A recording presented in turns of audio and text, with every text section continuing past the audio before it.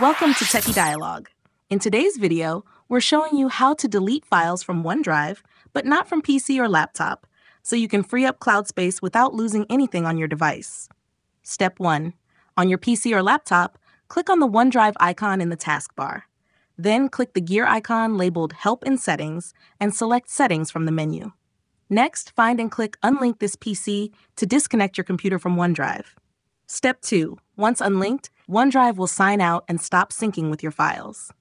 Now, when you open OneDrive again, it will ask you to sign in, which means the link is successfully removed. This step is important because it keeps your PC files safe while you manage cloud storage separately. Step 3.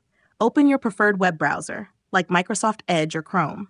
In the address bar, type onedrive.live.com and press Enter to open the official Microsoft OneDrive website. Sign in using your email, phone number, or Skype ID, followed by your password. Step 4. Once logged in, go to My Files in the OneDrive dashboard. Here, you'll see all the files and folders currently saved in your cloud storage. Find the folder or files you want to delete and double-click to open them. Step 5. Select the files or folders you want to remove from the cloud.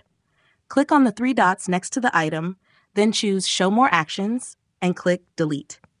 Confirm your choice, and the files will begin to delete from OneDrive. Step 6.